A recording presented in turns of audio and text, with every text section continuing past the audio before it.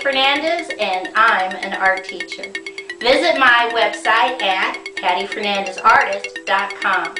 Okay, let's draw.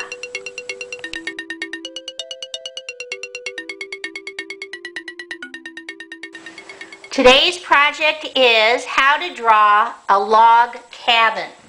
On the left hand side I'm going to put 3 fingers from the top and I'm going to put a dot.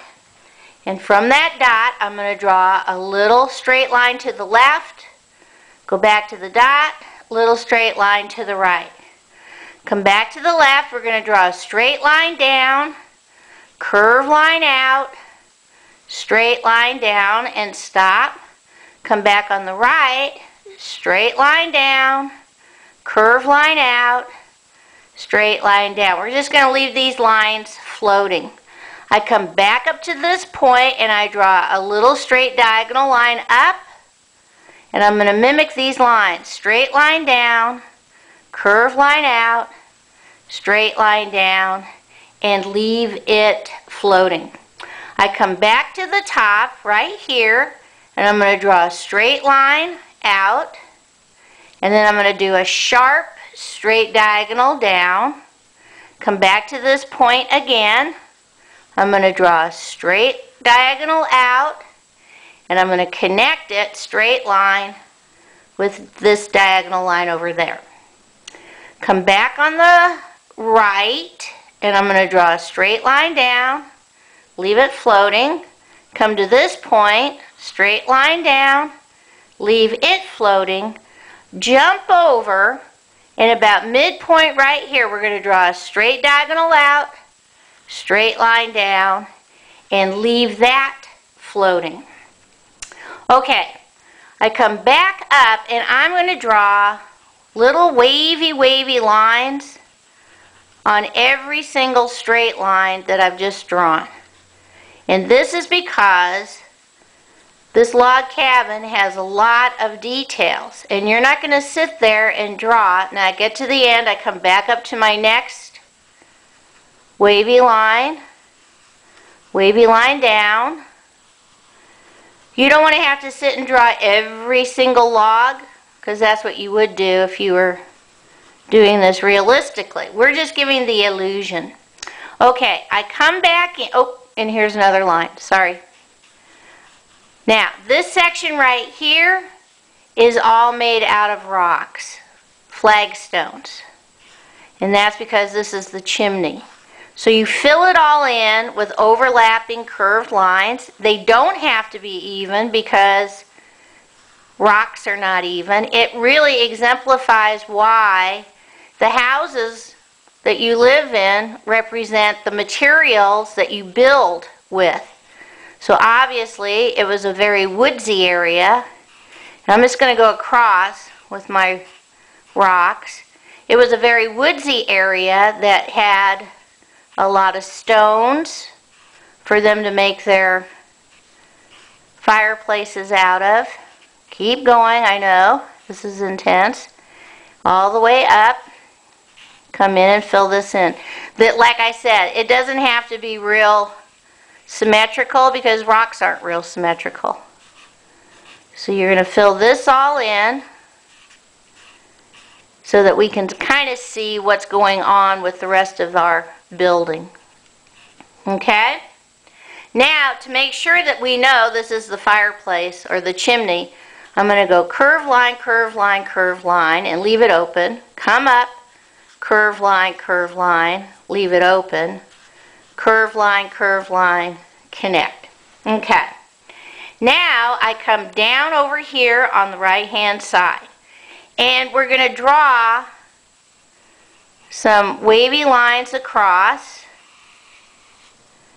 And on this section right here on the right, I'm going to draw a circle with a dot, and I'm going to draw straight line, curve line down, curve line up, down, up,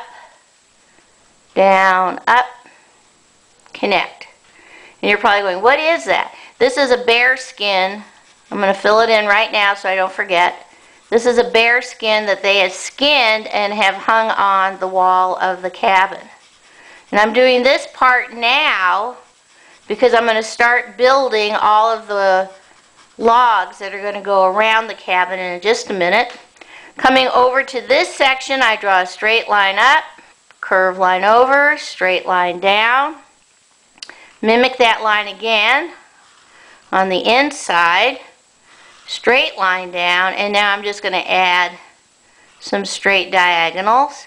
And over here we're just going to put a square and put another square inside, cross it 1, 2 straight lines. Come up to this section and we're just going to go straight line, straight line, straight line, straight line, straight line, straight line. And over on this section, straight line, straight line, straight line, straight line. Okay. All of this now needs to have straight lines going across. These are all the wooden logs that they would put together to build their homes.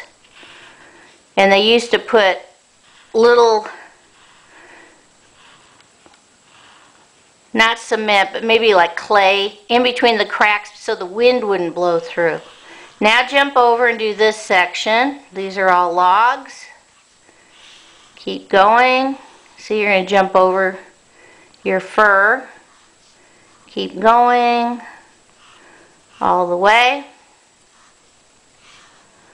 And we come up to this section and we're just going to draw some straight diagonal lines across. And then we're going to draw straight lines over. This is going to be our roof. Keep going. These look a little fat, so I'm going to add some more straight diagonals. And finally, down here at the bottom, we're just going to add pathway, wavy lines, and 1, 2, 3, 4, 5, 1, 2, 3, 4, 5, straight lines, 1, 2, 3, 4, 5, 2, 3, 4, 5, 1, 2, 3, 4, 5. Okay, I think that's everything. Let's see how we're going to color this. Okay, I'm going to use gray crayon for all my stone work. So that's this whole section. I'm going to use gray for my rooftop, just the very tippy top rooftop. And I'm going to use gray for my pathway. Okay? Then, this is the part that could make you crazy. Every single line that's supposed to be wood, I'm going to put a line of color of brown. Now I have 2 browns. If you have 2 browns, great. If you don't have 2 browns, you would just do this dark and do the other brown over it light. But I'm going to do all these lines first in between. Then I come in with my second brown and I go over it. So it gives it a little bit of depth. So if you don't have a dark brown and then another color brown, just go ahead and use the one brown, just use light and dark. These sections I'm using for my dark brown.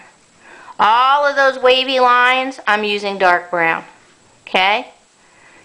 All of these little wavy lines you color in with dark brown. These are the eaves. That's the part that keeps the building together from the roof. Those are all dark brown. And do it all the way around, every place, even the chimney stop. Now, the windows, I'm using my dark brown. In the door, I'm using my dark brown. Lightly brown color this in. Okay. Then, I'm using a light green for my grass. Very light green for my grass. I'm going over that with the same light green. And for a pop of color, I use turquoise blue, blue-green for the top. Now, you'll take a little bit more time than I am to do all of your logs. So let's see what this looks like all colored in. Here's my log cabin all colored in. You could always add a wishing well, some kind of water well. You could add maybe some horses if you wanted to, or some other chickens or something. But as is, like this, it looks fabulous. Okay, bye-bye.